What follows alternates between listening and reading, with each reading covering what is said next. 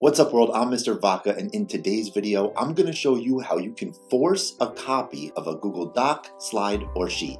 Now, if you're like me, you might have received from a colleague a link to view a Google Doc, but when you click on that link, you see this, asking you to make a copy of the document in your own drive. Very easy way to make sure that you don't have people editing by mistake the original copy. In order to do this, it's very easy. The first thing that you want to do is go to the doc or slide or sheet that you want to share, and then click the share icon in the top right.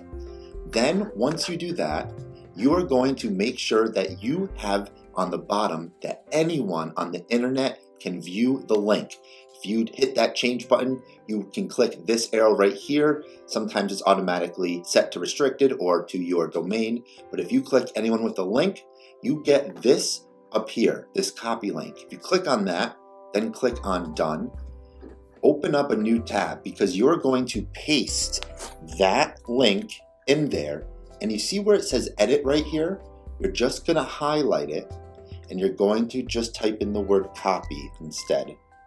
That's it. Now, if you take that, copy that entire link, and then go to your email or your website or however you are going to share the document with whoever, and send that link just like so, and when you hit return, it's going to give you that make a copy document so that you don't have to worry about people accidentally messing up your original copy. Hopefully this video helped you. If it did, hit that subscribe button, the thumbs up, notification bell, and leave a comment down in the box below of maybe something else you'd like to see. It helps out the channel a ton. Most importantly, don't forget to work hard, play hard, and I'll catch you next time.